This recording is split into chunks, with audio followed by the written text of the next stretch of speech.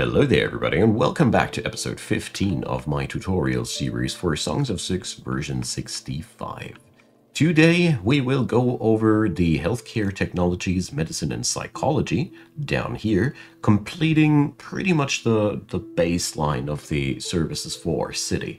Everything after that will be pretty much high quality, luxury, and high culture stuff. This is also being garnered today by upgrading our smelters and our bakeries a little bit, as we still need to expand on our production rates. The work that I will be getting myself towards to is also getting into a multicultural society. With some luck, we will start with that topic today as well. So, first up, let's talk about these medicine technologies while I am getting myself the necessary researchers, because we need more tech points, my friends.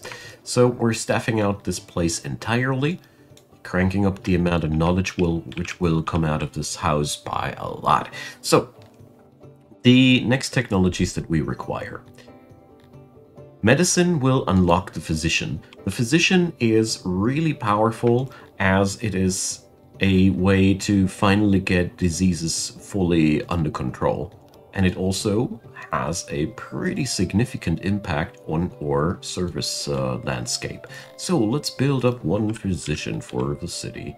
The real nasty part about these guys is they require tools for their trade. So they are one of the really high cost, high prestige workshops. But well, we gotta bite that bullet, and we will have to work a little bit around that. Since my city is still not capable of using or producing tools properly, we're going to disable them on all the workshops that I had them previously enabled on.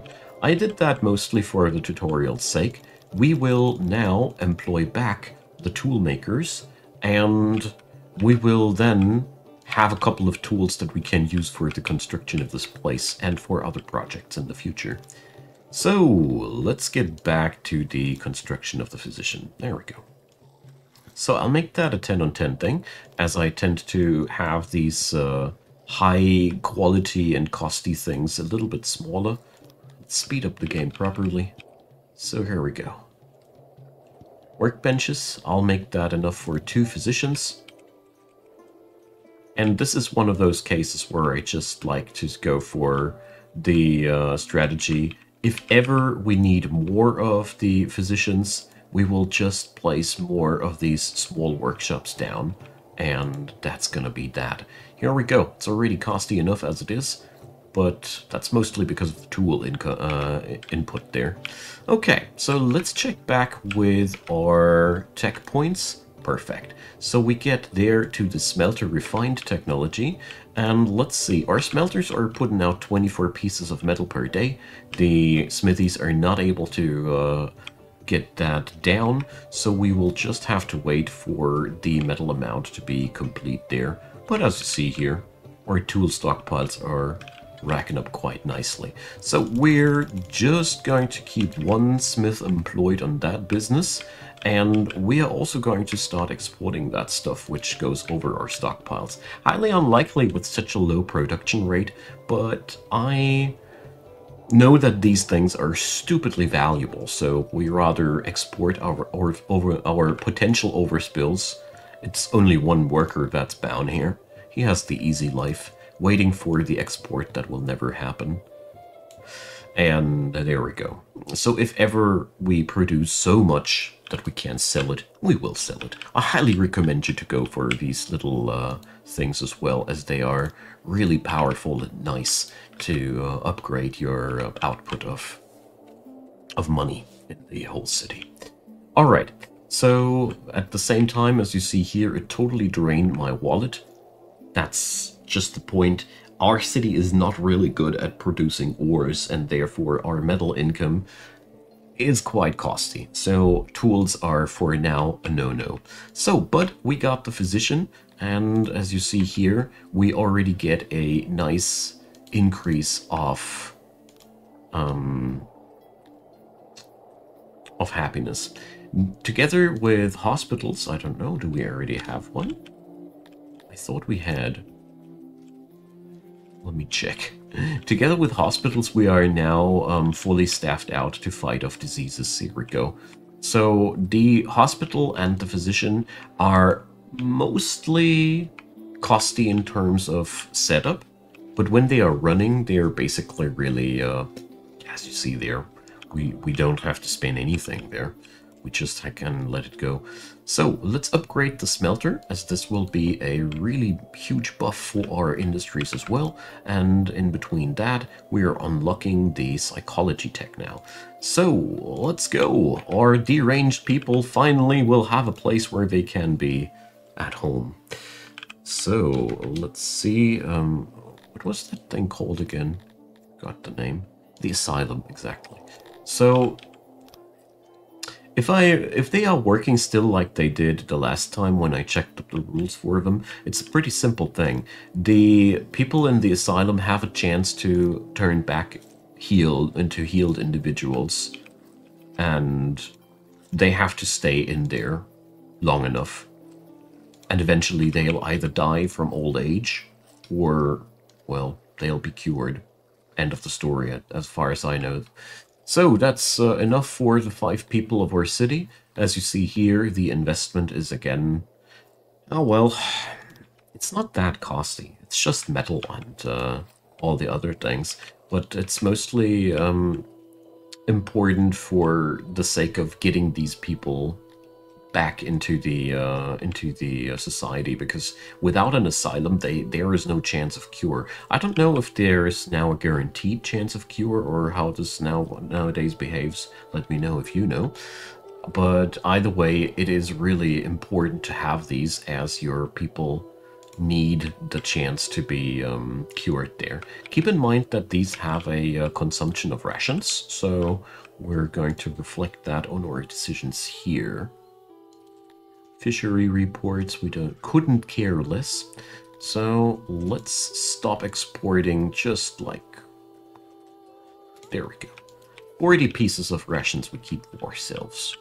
It's not much, but it'll get us exactly where we need to be. And that's all it takes. Alright. So as you see here, tech points are flowing back up, but at the same time, we don't really have the capability of researching what we want to. So I'm plotting down yet another lab. But now, for the first time, I want to go for a new strat. I've been thinking about this when I prepared today's episode, and as we are really quickly through with the part that I meant to get through, we're going to work our ways towards a multicultural society today. So one thing, though, I meant to do still, coal-fired ovens. So coal-fired ovens are a massive gain, as using coal is, for one, draining my wood less, but the real important part here is that the output is the same, but the speed per batch goes up, according to the technology, which means that coal-fired ovens crank out more bread in a shorter amount of time, which means that is a direct upgrade for your productivity of your bakeries. With just 400 tech points, that is fairly cheap. Okay, so we need more housing, so let's do this. So, I want to elaborate my thoughts about the multicultural approach. The thing that we are confronted with by now is a very simple one. We have people living in the city which frankly are quite bad researchers. Cretonians are many things, but they are not the brightest lamps on the candelabra. So, well, we will get ourselves the finest thinkers that are available, and those are humans. So we're going to build a couple of houses, but we're going to build those houses, well, the research is all happening here, so let's put the houses over here, yeah. There we go. Just something like that. So, Let's have a look at these.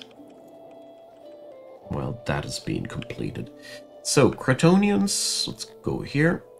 They are really good at many things, but if we look down here to the research area, they are only at 50% fulfillment.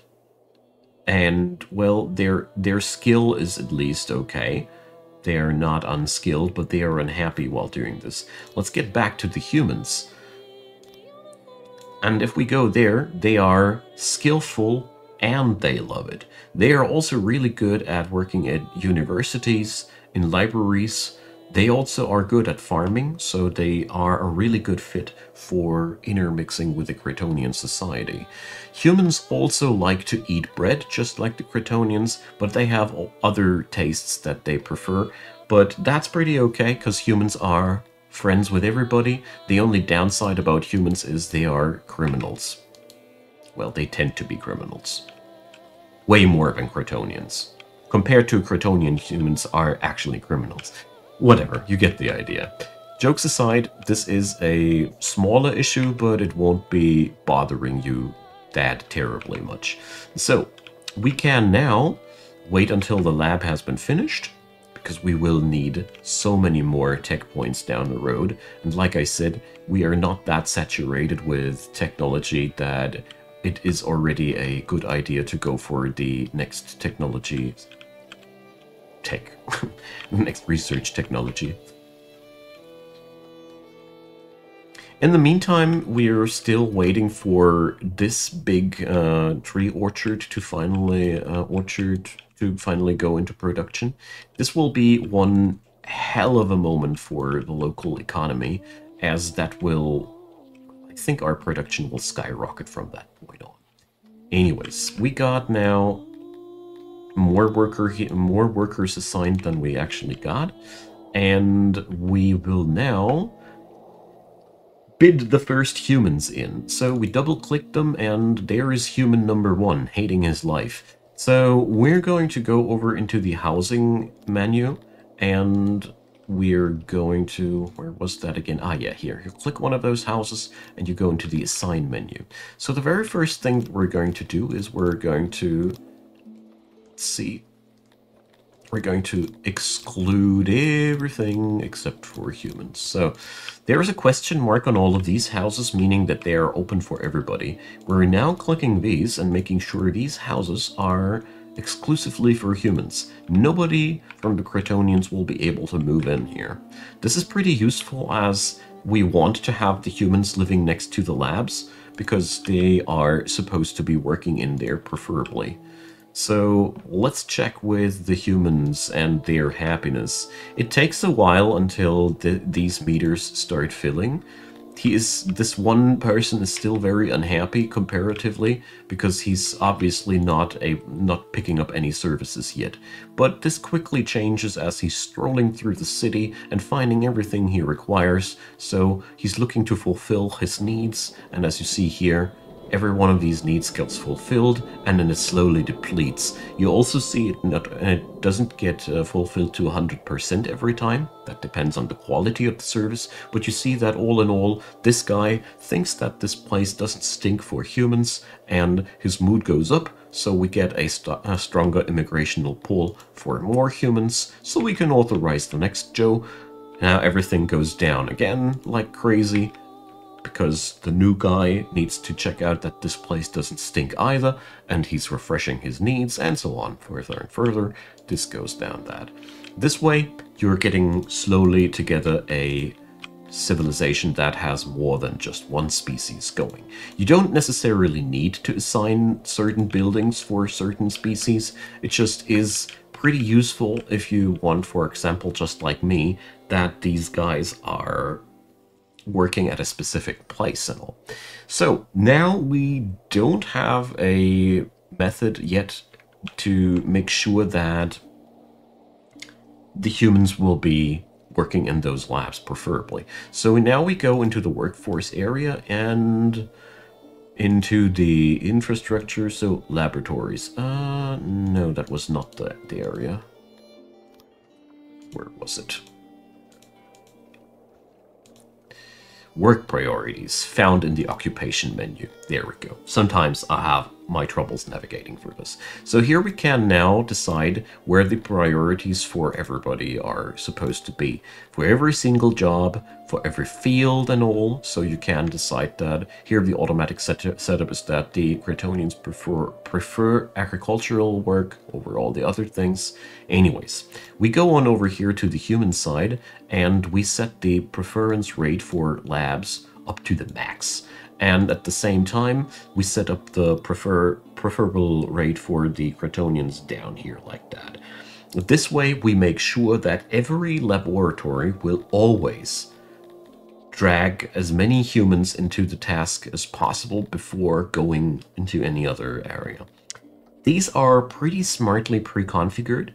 Most of these don't need that much of a change inside there. As you see here, I wouldn't have had to do anything except for hiring more humans, and they would have been automatically strolling into the labs. The game has a lot of default settings that try to give you a proper efficiency right from the get-go, a really good efficiency, but it is really good to know where you can change the gauges and the valves, and this is how it goes. So we have now also the capability of changing the access for certain services. We could now say, no humans, you're not going to take the physician's capacities from us.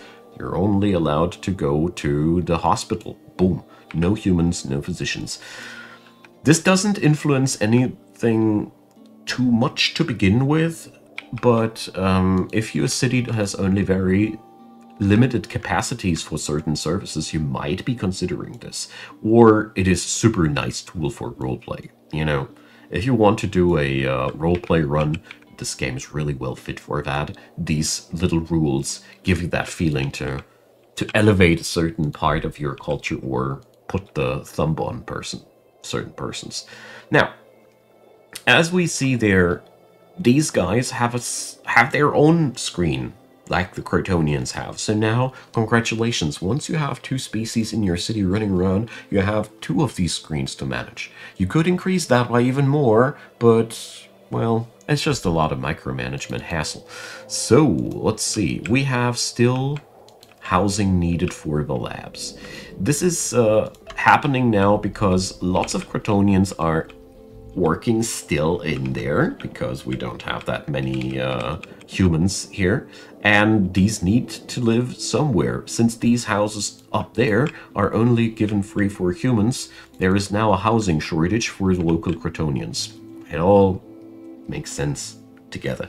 So from that point on, we could now try to garner the needs of the humans by making sure that we have mushrooms and eggs available, or you just make sure that you get yourself some environmental things that inspire awe, for example. As the Cretonians don't mind too much about that. They are happy if there are a couple of pillars and statues, kind sir, but apart from that, they really don't care about these things too much. But you have a lot of different things that you can do. So, elderly care. It is a little bit early to go into there, but whatever, we are now cranking up the city by a lot, so it might be wise to go into that topic right away. So, don't know, rest home it was? Yeah.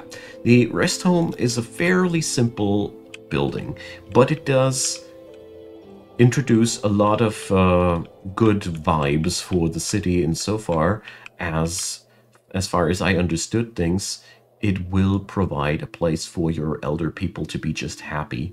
I don't know how the happiness of old people is revolving in the game without these rest homes, but I do know and feel like it is just a cool thing to add up into your city when it is available for you. So here we go for tables that are somewhat the capacity for this. It's like an entertainment home for your elders, basically. So there goes. Let's make it like that. I know I'm a little bit using up the room not that effectively. So dance floors also increase capacity. So this is a building where we have 2 capacity increasers. which is fairly unique. And now we can install carpets and other things to increase coziness. You can now decide for yourself how far you want to take this. The costs are just pottery and furniture. It's fairly low cost. The biggest investment here is for sure the technology points. The technology points for the rest home are really, really high. The resources by that point shouldn't be too much of a hassle for you to procure anymore. So we'll leave it like that.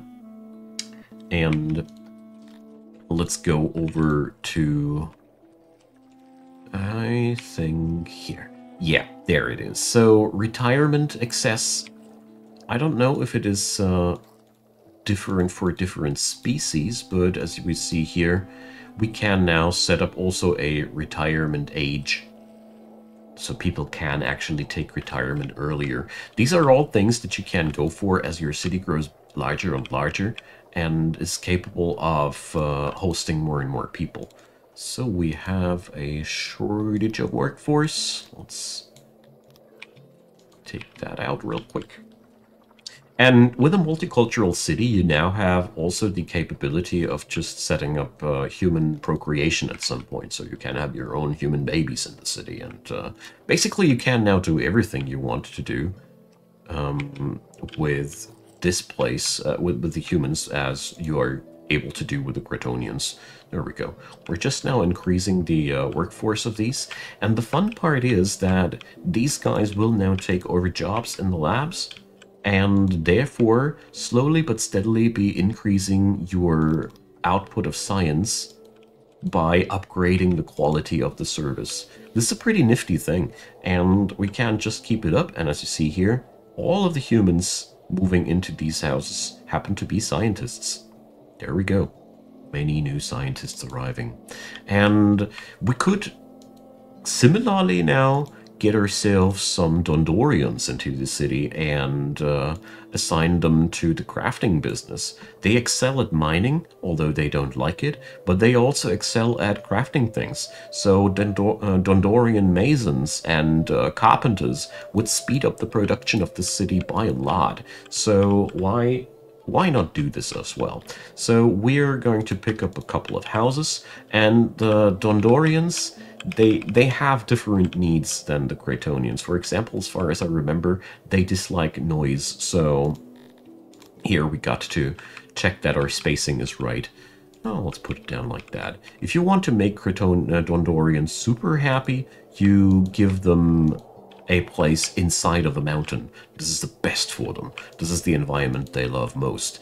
It is also worth mentioning that once you start introducing different cultures, they start liking different buildings. Humans, for example, love grand buildings and stone buildings, as do Dondorians. The Cretonians, they don't value these things too much. If you check back with the preferred materials of the Cretonians, they do like grand buildings. Sorry. So they do have something, they can accept that these buildings are cool, but wood is coolest. So outdoors is coolest as well. So there is a lot of different points of view here, but, well, it helps out a lot to add in more different people into your city. And of course, I need to stress out that this is something we could have done a lot earlier already, you know? This is nothing that is exclusive for late game or so. You could actually get that done very, very early on. It doesn't hurt you at all. It's quite the opposite is the case. You should go for cultures that go quite well with each other. Here I am introducing, by the way, one combo that does work quite decently. That is Cretonian, Dondorian, and human. These three cultures play along together quite nicely. They have no hate towards each other. They even like some things that the others like too.